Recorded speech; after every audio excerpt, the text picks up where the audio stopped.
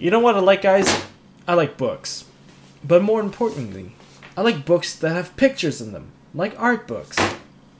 But most importantly, my favorite kind of books are mangas that include Yu-Gi-Oh cards.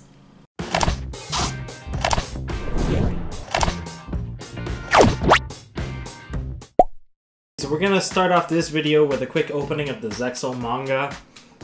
Here we go.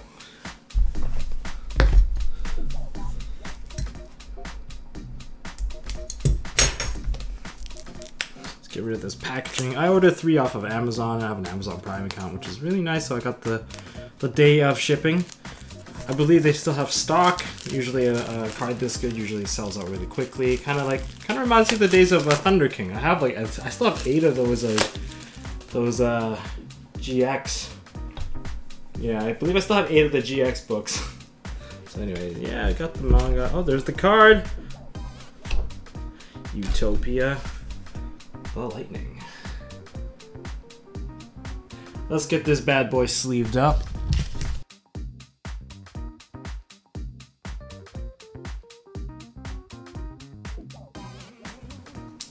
There. The brothers. Alright, now that we're done unwrapping the card out of the manga, so what does this mean for the card game itself? I'll start off with who's going to run this card. Basically, any deck that has access to rank 4s will have a copy of Utopia ready to slap this card on top. And why wouldn't they? This card is basically a 5k Armades that outs any big beatstick monsters, including some of the tower-esque monsters, which I would like to call the tower spawns, like Magnus or Ultimate Falcon. These guys can't stand a chance against this Utopia Lightning. Other kinds of impacts will be some players may or may not choose to go the fun deck route of running Utopia-centered rank 4s.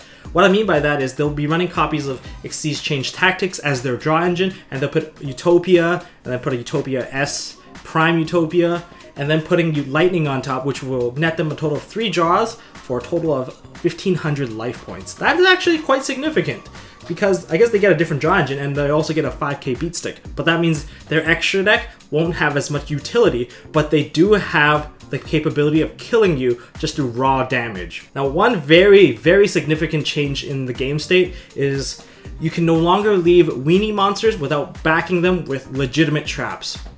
What I mean by that is, okay, for my example, I'll use Monarchs. If my opponent summons out an idea and tries to get the effect and I Veiler it, now he has left a weenie attack mode monster, and all I have to do is make a Utopia Lightning and attack it, detach 2 during the damage step, and boom, I have dealt 4,200 damage to his face.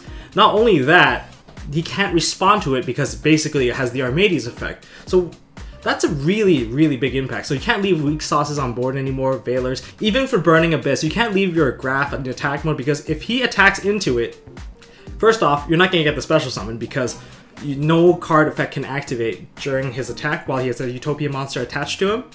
So Graph will die for free. You're going to take 4k to the face, which 4k is not a small number by any means. It's like taking a Fist of Fate by Obelisk.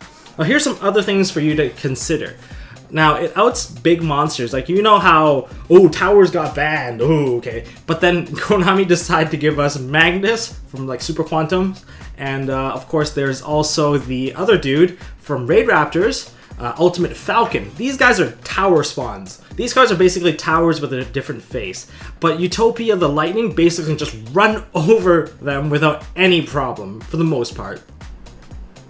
So I'm going to go over the prices of these cards right now. Of course, this card just came out. It's like, you can probably pick up one of these Utopia Lightnings around 15 bucks, maybe even less right now. But of course, this card potentially will spike up once the copy of the card discontinues. So that's something to keep in mind. But okay, let's look at prices of Utopia, the card that's directly related to this.